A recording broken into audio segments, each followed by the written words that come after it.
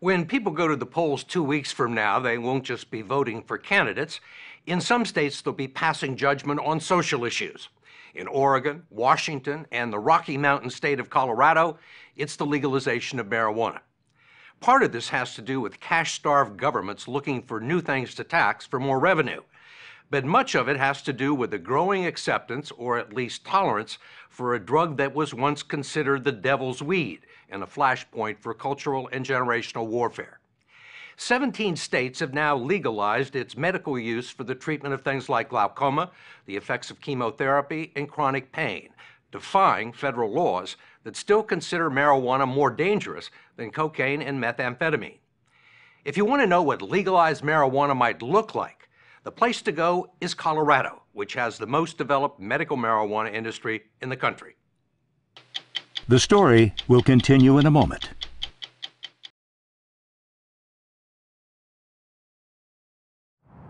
In Denver, if you want to find a medical marijuana dispensary, just look for the green cross. You won't have to go far. There are 204 of them in the mile-high city. That's roughly 3 times the number of Starbucks and McDonald's combined. They come in all sizes and shapes. There is the health food store motif in 70s-style head shops. There are storefronts pitching low-cost weed and boutiques offering gourmet ganja. No stems and seeds here, just walnut-sized buds freshly harvested from the cultivation room out back. When patients arrive, this is where they'll have to show their patient registry card and their driver's license to gain access to the actual marijuana center itself. You could smell it. This is all private enterprise, licensed, regulated, and taxed by the state. It was enshrined in the Colorado Constitution after voters approved an amendment allowing the sale of marijuana to people who can demonstrate that they may benefit from its avowed medicinal properties.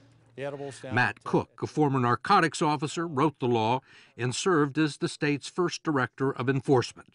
If you'll note, video security cameras in the system. And the reason for that? There is. We created a very transparent regulatory scheme and wanted to ensure that what they said they were doing, they were actually doing. 170 plants. No state has gone to the lengths to manage medical marijuana that Colorado has. Every licensed dispensary must grow at least 70% of its own product indoors, so harvesting and sales can be closely monitored. This crop is worth about $250,000. We track everything from seed to sale, and they have to account for 100% of it. We've got a gentleman here that has a live, if you will, software program that does all of the tracking for this commodity. Each plant has a barcode and is registered to a specific patient. Most dispensaries will cultivate a couple of dozen different strains, some of them proprietary, like ales at a microbrewery, engineered to have particular characteristics, as our bud tender Carrie explained. This is called Jack Frost, but it's a AAA, alert, awake, and aware. If you needed to medicate in the AM before going to work, no one would ever be able to detect that you took any medicine, just as you would any other medicines that you take.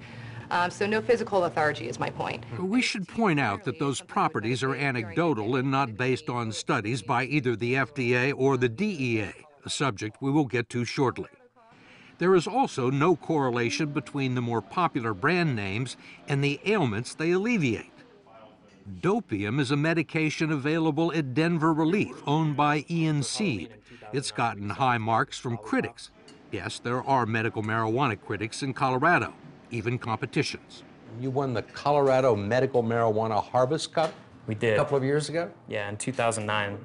And our biodiesel won 5 out of the 6 categories in first place. So we won the overall award. It was a sweeping victory, if you will. And biodiesel? Yeah. That's the name of it? Yes, it is.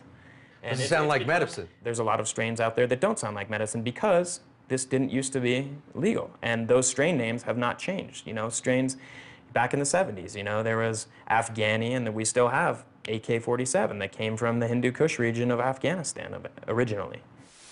But it's not all brand loyalty and nostalgia. There are lots of new things on the dispensary shelf, especially for non-smokers. They're called edibles, the marriage of botanical science and the culinary arts. Marijuana-infused cookies, candy, chocolate truffles, even olive oil. And for patients watching their waistline, there are marijuana pills that come in different strengths, just like Tylenol and Advil. You simply take it with a glass of water, and it puts you where you need to be. The people who have invested money in all of this are known locally as ganjapreneurs.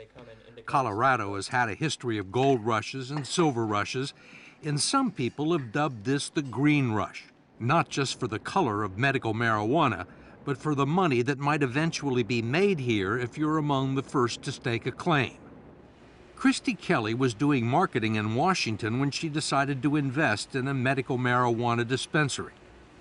There's not a lot of opportunities in any one lifetime where you can be a part of something from such an early stage.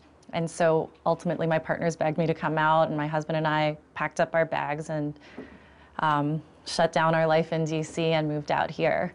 The company's evolution has been fairly dynamic. Trip Kieber is CEO of Dixie Elixirs, the leading manufacturer of cannabis-laced edibles. It supplies most of the state's 537 dispensaries from this factory, which he calls state-of-the-art for the industry, which means small scale. So here we have Lexi, who is one of our production specialists. She's preparing our medicated chocolate rolls, which are certainly one of our most popular edibles products. It smells really good. It looks good. Dixie Elixir product line includes ice creams and medicated beverages that come in 10 different flavors. We have a 75 milligram, 12-ounce sparkling red currant. Would be the equivalent of 4 or 5 doses of medicine for a patient. What would happen to me if I drank one of these? You would have a very long but mellow afternoon. Kieber and his partners have poured $1 million into this business and have also pioneered edible products in capsules they say contain all the medicinal benefits of marijuana, but without the high. What's your business plan? So our plan, and I'm having... Long-term and short-term. Sure. The long-term plan for this business, for Dixie Elixirs and Edibles, as I've never been really shy to share, is ultimately to sell it. I truly believe that whether it's big alcohol, big tobacco, or big pharma, a company like one of those is going to look very, very closely at medical cannabis. It's about a $2 billion market in 2012, growing to just under $9 billion in 2016. So you're seeing hockey stick growth, and I think companies like Dixie are well positioned to be acquired as the industry develops. It's a risky proposition. The industry requires a big capital investment, and the medical marijuana marketplace is already saturated.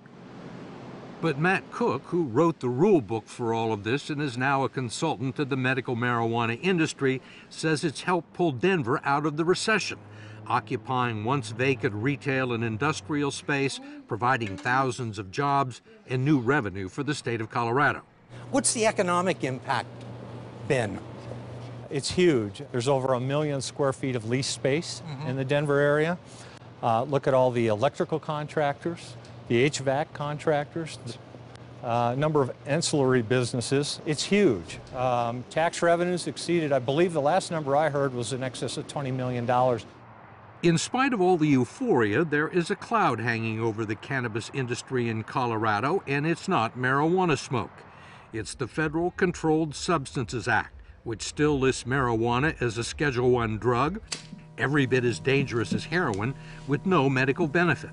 And the Justice Department is not happy with the wide-scale commercialization of Colorado cannabis.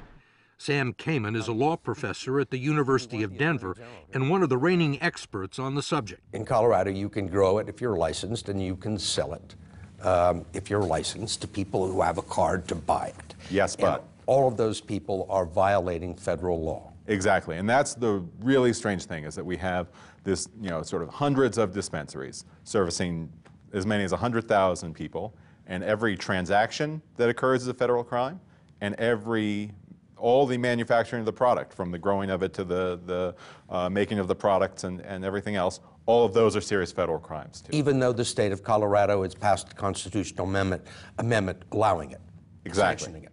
Exactly, right? The federal government sees it as a serious crime. They say, we know that California and 16 other states, the District of Columbia, we know you guys think it's medicine. It's not. We hear that you want to legalize it. You can't. We can't make you undo your statutes, but we can sure come in and prosecute your citizens that are violating federal law. But they haven't. But they haven't. And there's a reason for that. Some might call it the triumph of the marketplace.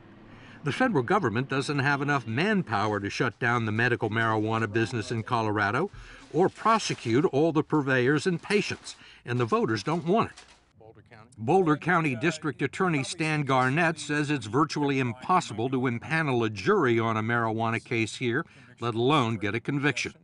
But what we deal with is what prosecutors call jury nullification, where juries say, I know what the law is, but I'm not going to follow it. This community has made it very clear that criminal enforcement of marijuana is not something they want me to spend any time on. Is it really an issue here? It's really not an issue. And that is more or less the position of the Justice Department in Washington. Deputy Attorney General James Cole has told U.S. attorneys not to waste resources prosecuting patients or caregivers that are in clear compliance with state medical marijuana laws. Our focus is really on keeping it away from children. Our focus is keeping it out of the hands of organized crime. Our focus is making sure that people aren't through marijuana dispensaries using it as a pretext to do large-scale interstate drug dealing. These are the areas where we're really trying to focus. So the message is, if you're licensed in the state of Colorado and you follow the law, then you should be okay. Each case is going to rise and fall on its own unique facts. Any of that is still in violation of the Controlled Substance Act, of the federal law. We're not interested in bothering people who are sick and are using it in the recommendation of a doctor. We are concerned with people who are using it as a pretext to become large-scale drug dealers. It sounds like the federal government is tolerating it. It is tolerating it, and at the same time is below the surface trying to make it very difficult for these folks. It's doing it through banking regulations. If you talk to dispensary owners, one of the things that they will lament is no one will do business with us. The Justice Department has let it be known that if financial institutions do business with medical marijuana centers, they could be at risk for civil or criminal prosecution under the Controlled Substances Act or federal money laundering statutes. It's made it difficult, if not impossible, for dispensaries to get loans, open company bank accounts, or process patients' credit cards. It can't stay like this. Either we have to have settled expectations that this is a federal crime, the federal government's not going to tolerate it, or the federal government is going to let states like Colorado regulate it, tax it, experiment with it. To have it exist in both worlds simultaneously is unsustainable. We can't have a multi-million-dollar industry built on criminal conduct. A federal appeals court in Washington, D.C. is currently hearing a case that could remove marijuana from the list of the most dangerous drugs and into a category that would allow it to be prescribed by doctors. On the political front, the referendums in Colorado and Washington state to legalize marijuana for recreational use are considered too close to call.